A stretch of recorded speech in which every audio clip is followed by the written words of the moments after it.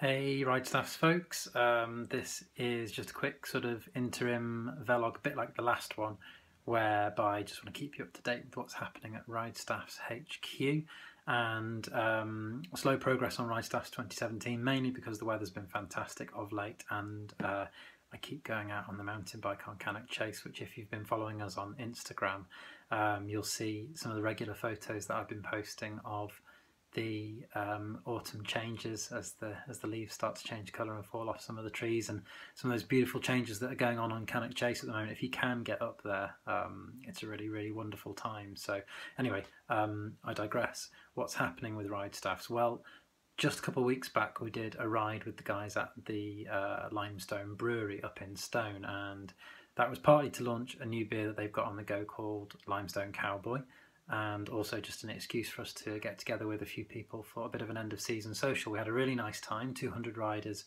signed up for that ride. Glorious weather, great ride.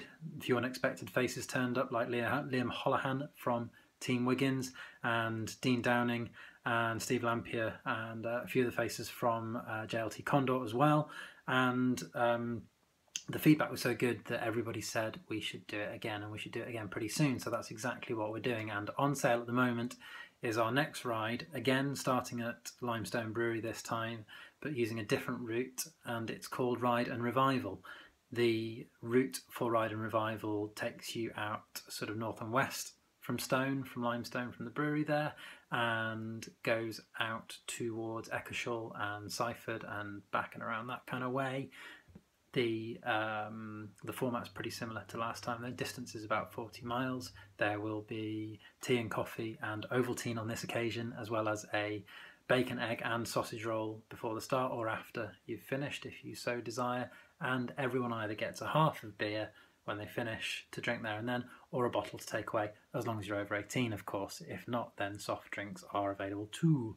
So we've been on sale for about a week with those, and we've sold about 90 something places so far, and it's capped at 200. We sold out last time. So if you're up for doing that ride with us on 30th of October, it's the day the clocks change, so you get an extra hour in bed.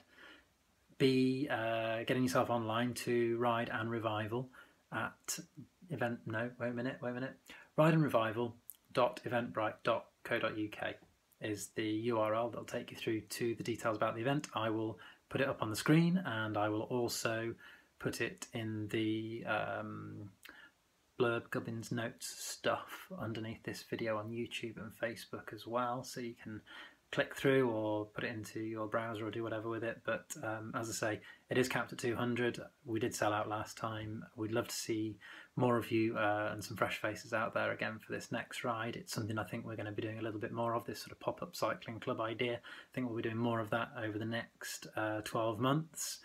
So yeah, check it out. Any questions, get in touch. Usual means, either in the comments underneath, or you can always email ridestaffs@leadout.co.uk if you want to get in touch directly.